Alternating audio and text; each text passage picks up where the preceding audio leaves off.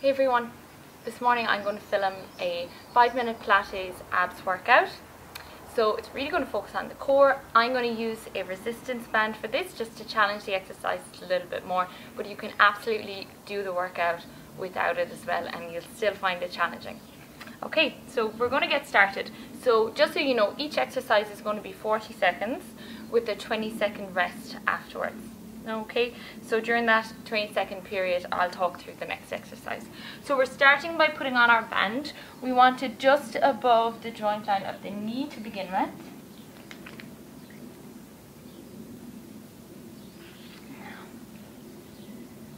Okay, so before I start the timer, I'll demonstrate the first exercise. So we're starting with both legs in our tabletop position. Okay, so your knees are over your hips.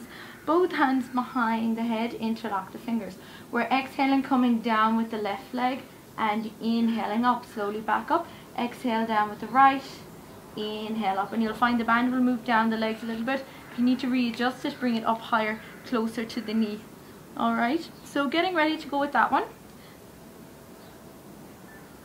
Off we go. Exhale down, inhale up. So your lower back needs to stay pressed into the mat all the time with this.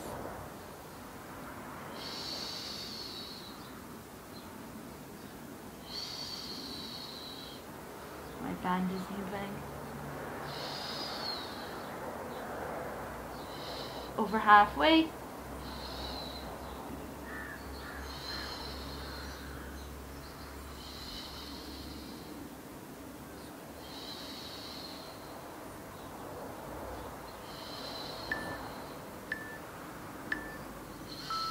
And rest. Okay, so to rest, we're hugging the knees into the chest, rock side to side, and you can look up to me while I just demonstrate the next one.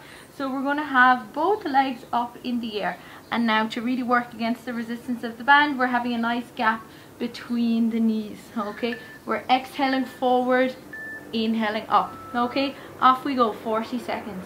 Exhale down, inhale up. If you want to modify, look up to me now, just come forward a little bit and back up. Okay, you don't have to come all the way above your mat, or in my case, your fancy rug. I forgot my mat. Okay, so nice and slow, really controlling it, long through the legs, pushing out against the resistance of the band.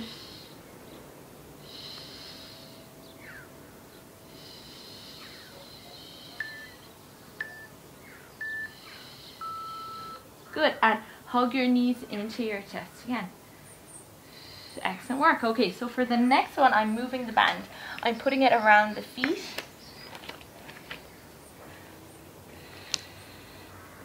And we're doing a bicycle crunch.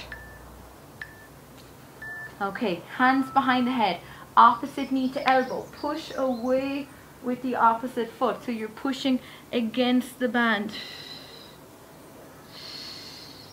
And this is a really slow bicycle crunch.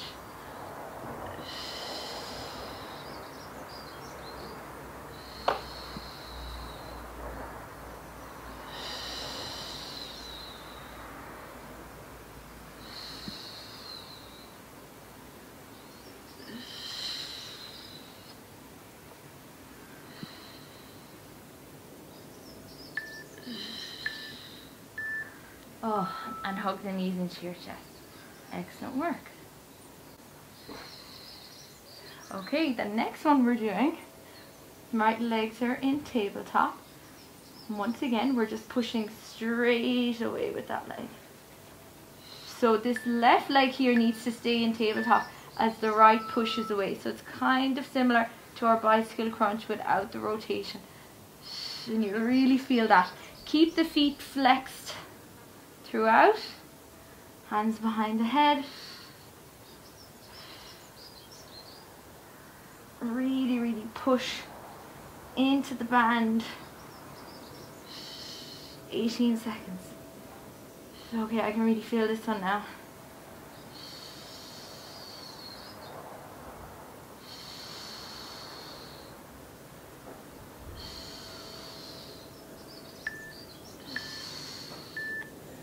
Hug those knees to your chest.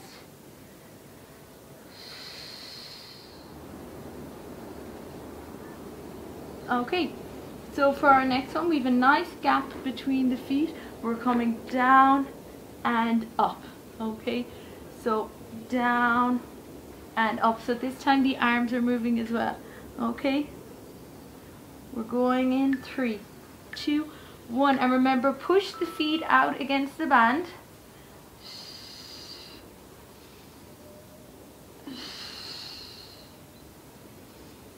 Long through the neck. Keep the lower back pressed into the mat.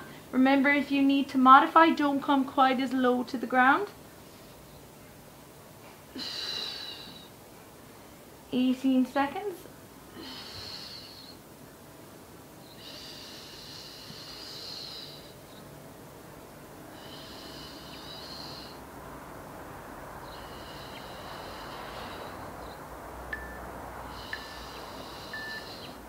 Oh, and rest.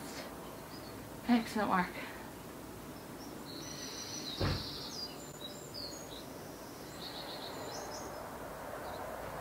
So the next one is going to be very similar to the last exercise, except once the hands come up to meet the feet, we're adding a little scooch up, down, up, and reach to touch the toes. So you're getting that extra activation through the rectus abdominis.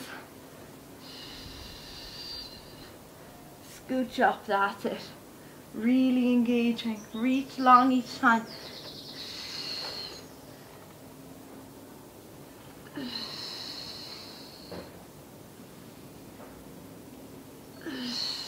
How are we going? 9 seconds. Keep your lower back pressed into the mat. That's so important with these. Oh, and we're done. Excellent. Great work. Well done, everybody.